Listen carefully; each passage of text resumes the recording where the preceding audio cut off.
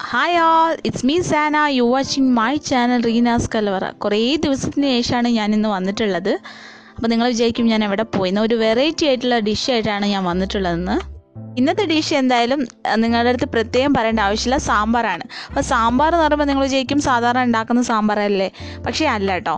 ഒരു പ്രത്യേക രുചിക്കോട്ടുകൂടി അടങ്ങിയിട്ടുള്ള ഒരു തരം വെറൈറ്റി ആയിട്ടുള്ള ഒരു സാമ്പാറായിട്ടാണ് ഞാൻ ഇന്നിട്ട് വന്നിട്ടുള്ളത്. പെട്ടെന്ന് ഉണ്ടാക്കുക, കുറഞ്ഞ ഇൻഗ്രീഡിയൻസ് മതി, കുറഞ്ഞ കഷ്ണങ്ങൾ മാത്രമേ ഞാൻ ഇതിൽ ഉപയോഗിച്ചിട്ടുള്ളൂ. അപ്പോൾ ഇത് എങ്ങനെയാണ് ട്രൈ ചെയ്യുക?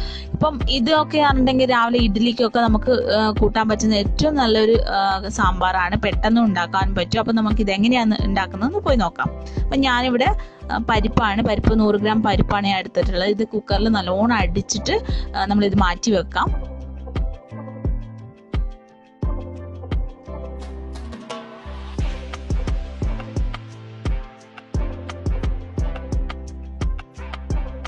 ഇതിലേക്ക് ഞാൻ മിൽമയുടെ നെയ്യ് 1 ടീസ്പൂണോളം ചേർക്കുന്നുണ്ട് ഈ വേവിക്കുന്നതിന് മുമ്പ് തന്നെ. ഇതാണ് ഒന്നാമത്തെ രഹസ്യക്കൂട്ട്. ഇനി പുറകെ വഴിയെ വന്നുകൊണ്ടിരിക്കുന്നുണ്ട്. അപ്പം ഇത് വെള്ളം ഒഴിച്ചിട്ട് നല്ലോണം നമ്മളിത് വേവിച്ചിട്ട് മാറ്റി വെക്കുക. ആ സമയം കൊണ്ട് നമ്മൾ ബാക്കിയുള്ള രുചിക്കൂട്ട് റെഡിയാക്കാം.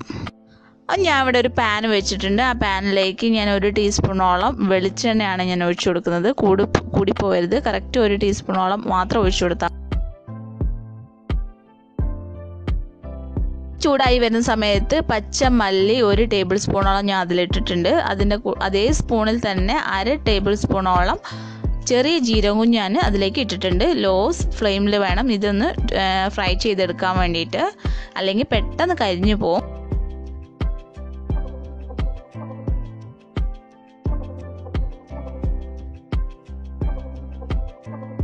ഇത് ഏകദേശം ചൂടായി വരുന്ന സമയത്ത് ബാക്കിയുള്ള സാധനങ്ങളൊക്കെ റെഡിയാക്കി വെക്കാം.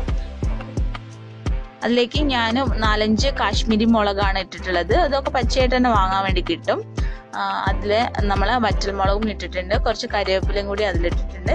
ഇനി ഇത് നല്ലോണം ഒന്ന് ഫ്രൈ ചെയ്തെടുക്കുക. അപ്പോഴേക്ക് സ്മെല്ല് നിങ്ങൾ പറയണ്ട, നമ്മളെ സാമ്പാറിൻ്റെ സ്മെല്ല് ഇവിടെ മുതൽ നമുക്ക് തുടങ്ങും. അതുകൊണ്ട് അടുത്തുള്ള ആൾക്കാർക്കൊക്കെ മനസ്സിലാവും നമ്മളെ വീട്ടിൽ ഇന്ന് സ്പെഷ്യൽ ഐറ്റം തന്നെയാണ് ഉണ്ടാക്കി വരുന്നതെന്ന് എല്ലാവർക്കും മനസ്സിലാവും. അത്രയ്ക്ക് നല്ല സ്മെല്ലാണ് വരാൻ പോകുന്നത്.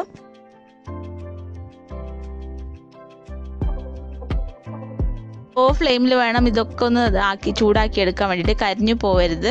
അപ്പോൾ ഇതൊന്ന് റെഡി ആയിട്ടുണ്ട്. ഞാനിതൊന്ന് മിക്സിയിലേക്ക് തണുത്ത ശേഷം ഇട്ട് കൊടുക്കുകയാണ്. ആദ്യം തന്നെ മുളകും മല്ലിയൊക്കെ കൂടി ഞാൻ അതിലിട്ടിട്ട് ഒന്ന് പൊടിച്ചെടുക്കുന്നുണ്ട്.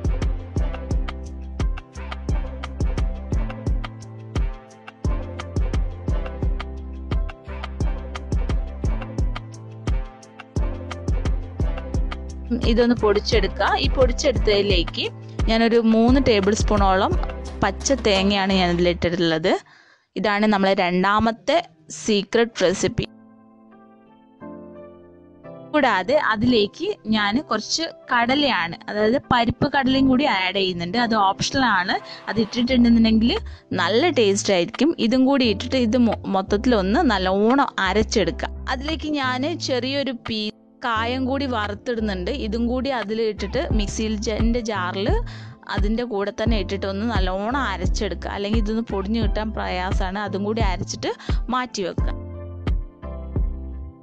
ഇതേ പാത്രത്തിലേക്ക് ഞാൻ കുറച്ച് എണ്ണ ഒഴിച്ചിട്ടുണ്ട്. അതിലേക്ക് ഞാൻ ടൊമാറ്റോ അതിലിട്ടിട്ട് ഞാൻ ഒന്ന് ഫ്രൈ ചെയ്തെടുക്കുകയാണ്. ഫ്രൈ ചെയ്തെടുക്കുക. ഒരു സാമ്പാറിന് അധികം കഷ്ണങ്ങളൊന്നും വേണ്ട. ഞാൻ 3-4 കഷ്ണങ്ങൾ മാത്രമേ എടുത്തിട്ടുള്ളൂ. അതായത് കുറച്ച് ഡ്രം സ്റ്റിക്ക്, മുരിങ്ങാക്കായ, വഴുതനങ്ങ, അതേപോലെ ഉരുളക്കിഴങ്ങ്.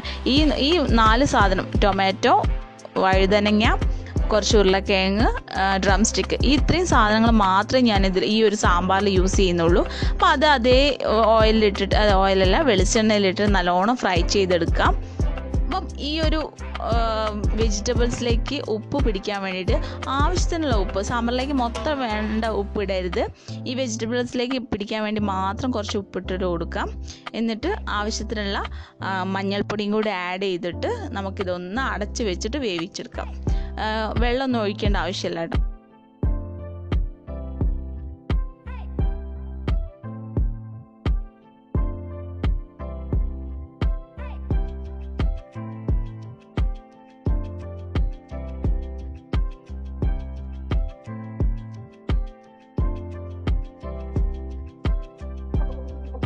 ഞാൻ മഞ്ഞൾപ്പൊടിയും കൂടെ ആഡ് ചെയ്തിട്ട് അത് നല്ലോണം ഒന്ന് മിക്സ് ചെയ്യുക. എന്നിട്ട് ഒന്ന് അടച്ചു വെക്കുക. ഒരു 10 മിനിറ്റോളം ഈ ഒരു വെളിച്ചെണ്ണയിൽ ആ ഒരു കഷ്ണങ്ങൾ അങ്ങനെ ഇട്ടിട്ടൊന്ന് വേവിച്ചെടുക്കണം. എന്നാലേ ഈ കഷ്ണങ്ങളൊന്നും ഉടഞ്ഞു പോവാതെ നിൽക്കുള്ളൂ.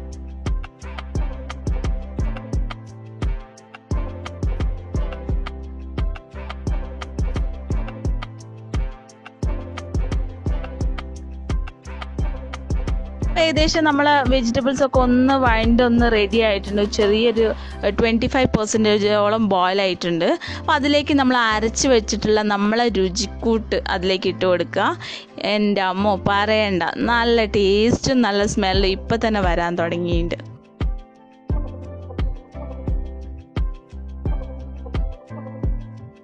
അപ്പോൾ അതൊന്ന് ജസ്റ്റ് കലക്കിയിട്ട് ജാറിലുള്ളത് ബാക്കിയും കൂടി കലക്കിയിട്ട് ആവശ്യത്തിനുള്ള വെള്ളവും കൂട്ടിയിട്ട് നല്ലോണം ഒന്ന് വേവിച്ചെടുക്കുക.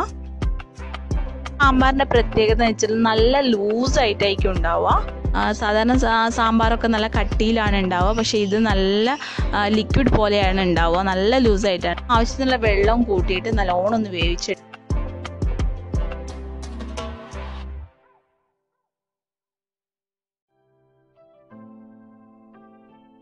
ഒന്ന് അടച്ച് വെച്ച് വേവിക്കുന്നുണ്ട്.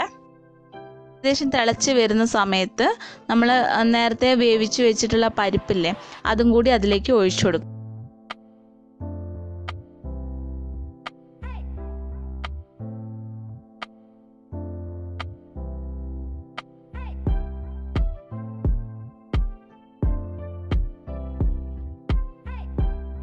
നല്ലോണം നമ്മൾ ഇതൊന്ന് വേവിച്ചെടുക്കാം. അപ്പോൾ അതാ നല്ല തള വന്നിട്ടുണ്ട്.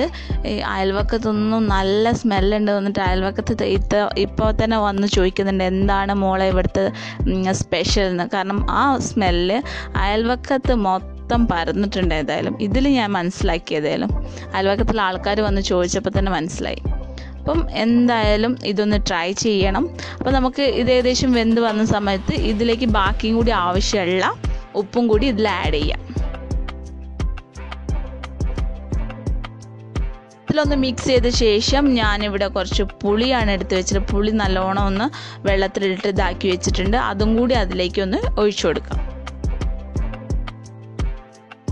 പുളി നല്ല പിഴിഞ്ഞതും കൂടി ഞാൻ അതിൽ ആഡ് ചെയ്തിട്ടുണ്ട്. അതും കൂടി ഇട്ടിട്ട് നല്ലോണം ഒന്ന് തിളപ്പിക്കാം.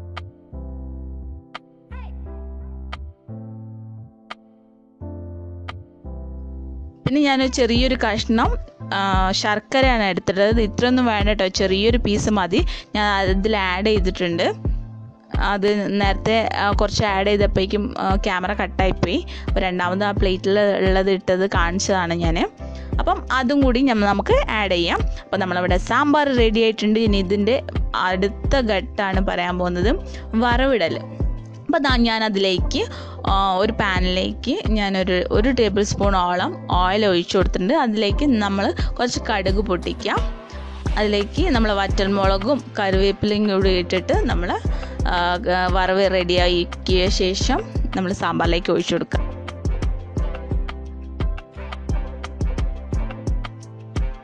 ഈ വറവിടുന്ന സ്മെല്ല് പ്രത്യേകം പറയേണ്ട ആവശ്യമില്ലല്ലോ, മൊത്തം പരക്കും. നല്ല സ്മെല്ലാണ് വരുന്നത്. ആ സാമ്പാറിലേക്കും കൂടി ആയിട്ട് ഒഴിക്കുന്ന സമയത്ത് പറയണ്ട.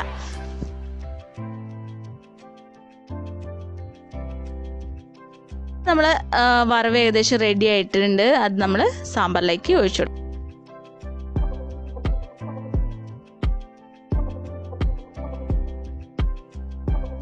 ഈ ഒരു സിമ്പിൾ ആൻഡ് വെറൈറ്റി ആയിട്ടുള്ള സാമ്പാർ എല്ലാവരും ട്രൈ ചെയ്യുക. അപ്പോൾ എൻ്റെ ചാനൽ സബ്സ്ക്രൈബ് ചെയ്യാത്ത ആൾക്കാർ സബ്സ്ക്രൈബ് ചെയ്യുക. അടുത്തുള്ള കുഞ്ഞ് ബെല്ലൈക്കൺ എനേബിൾ ചെയ്തിട്ടുണ്ടെങ്കിൽ ഞാൻ അപ്ലോഡ് ചെയ്യുന്ന വെറൈറ്റി ആയിട്ടുള്ള റെസിപ്പീസ് നിങ്ങൾക്ക് അപ്പപ്പായിട്ട് നോട്ടിഫിക്കേഷനായിട്ട് ലഭിക്കും. അപ്പം എല്ലാവരും ട്രൈ ചെയ്യുക. ട്രൈ ചെയ്തിട്ട് നിങ്ങൾ കമൻറ്റ് ബോക്സിൽ അറിയിക്കാം. അപ്പം ഇതെന്ന് പറഞ്ഞിട്ടുണ്ടെങ്കിൽ രാവിലത്തെ ബ്രേക്ക്ഫാസ്റ്റിന്, ഉച്ചയ്ക്കത്തെ ചോറിന് എല്ലാത്തിനും പറ്റിയ ഒരു നല്ല അടിപൊളി സാമ്പാറാണ്. എല്ലാവരും ഒന്ന് ട്രൈ ചെയ്യുക.